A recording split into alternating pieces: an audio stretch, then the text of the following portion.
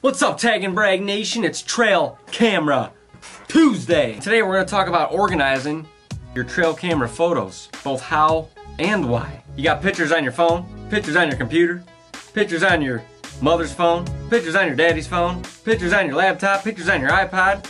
You got pictures printed out all over the table. You need to organize these things. Pictures. Is it pictures or pictures? Oh, I got pictures of them.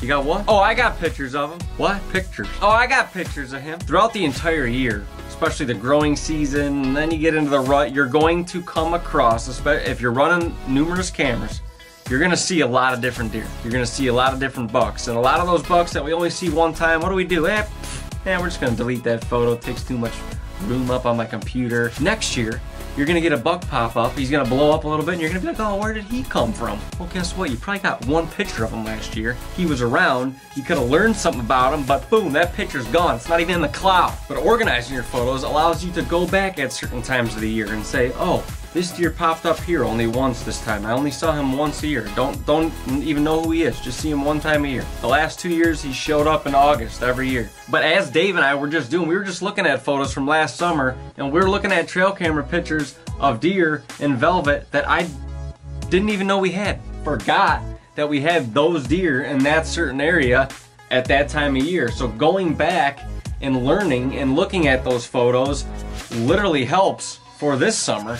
But I can't do that if my pictures are not organized. Pictures. We just started using Hunt Perfect.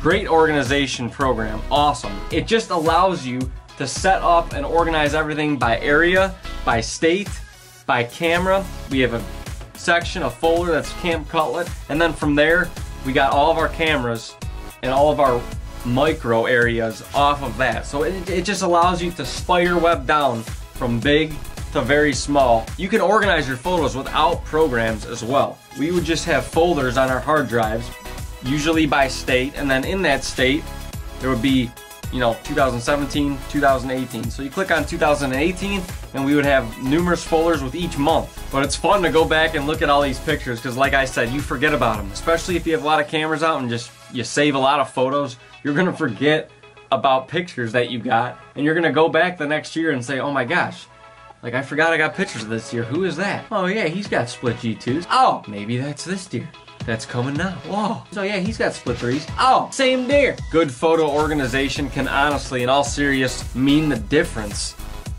in killing a certain buck that you know only shows up maybe in November, and you could plan for that deer with your trail camera organization just by knowing his patterns that your information and your pictures have given you. And it's gonna give you all the new information that these younger deer that you wanna hunt in a couple of years are gonna be doing right now, next year, and the year after. And you're gonna be able to take all that information, bundle it up, and make a killing plan that's gonna work out because you took the time to organize your pictures.